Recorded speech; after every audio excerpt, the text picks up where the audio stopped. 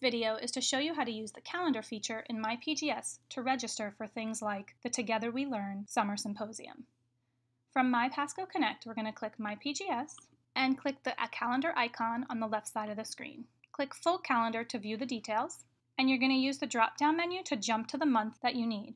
So for the symposium, we're going to jump to July. As you're looking at courses on the calendar, it's important to note that the Course Catalog button is checked and My Courses is checked. Course Catalog will show all the courses in yellow that are available for you to register for. The green courses are courses that you are currently registered for. I'm going to scroll to a week. We're going to use the week of the 10th as an example. To get a closer look at what's happening on that day, click on the number, the date, and here you'll be able to see all the trainings that are happening that day. So for the symposium, you'll be able to see all the session titles and the times that they're offered in one screen. To get more details about a title, click the plus sign, and you'll see a course description and the location of that training. If this is something you're interested in, click on the title. This will bring you to the course description page with more details. Again, you want to read over the description to see if it fits your needs, and you want to pay attention to the type of credit hours the session is offering. This one is offering 3 in-service credits. In-service credits are credits that will count towards teacher recertification. In order to earn in-service credits, attendance is required as well as follow-up implementation work. Once your follow-up implementation work is complete, you will be awarded your in-service credits. If this says training hours, there is no follow-up required.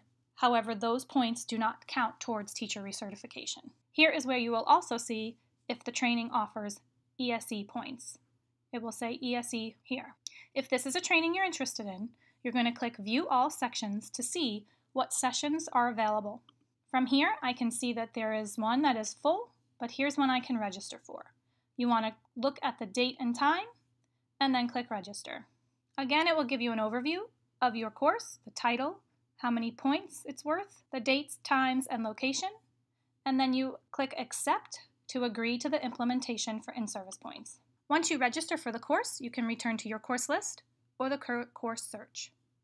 If you're using the calendar feature and want to register for more, click Calendar. Back on the calendar screen, you will see that I am registered for the 1 to 4 time slot for Eureka. That leaves me open for something in the morning, so I can take something earlier in the morning doing the same process. If you need to withdraw from a course, you can go to the Courses tab and simply click the Withdraw button right here in the My Courses channel. Another way you can search for courses for the symposium is by using our tag feature. You click Courses. In the course search box, click Show All. This will show you a list of all the courses offered in Pasco County at the moment. To narrow it down to just what's happening during the week of Together We Learn, scroll down to the Together We Learn tag and check that.